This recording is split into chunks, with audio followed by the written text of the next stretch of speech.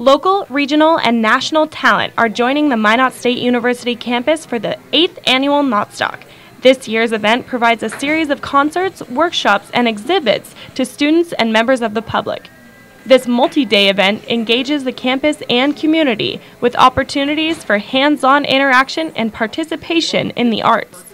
We're excited about opening up the university doors and inviting people to experience the arts and see what we do here.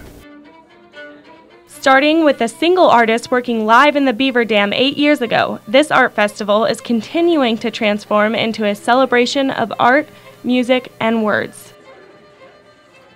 My name is Jasmine Wolf. I'm from Minot. I'm going to play you a few songs I wrote.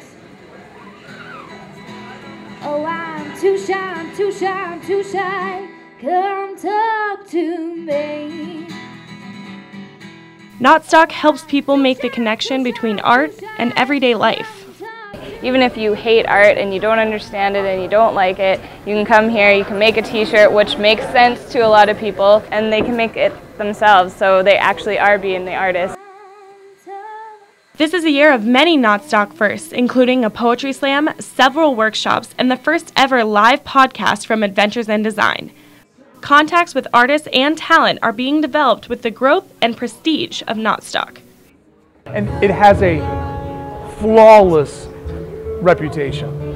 You know, anybody else we know that's been here, they're all like, you're gonna have a great time, the people are really, really nice, like, just get used to being around really, really nice people for 3 days, and so far it's completely lived up to its reputation.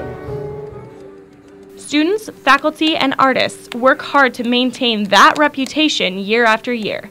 MSU students develop the skills they need to plan a successful event, as well as let out their inner artist. It really puts our art students on steroids because they work with pros for a few days. They make connections, they get inspired, they're more enthusiastic about trying new things. The planning of Notstock 2014 is already in progress. Next year's festival promises to bring even more attractions. Reporting for MSU Inside Out, I'm Mariah Zabak.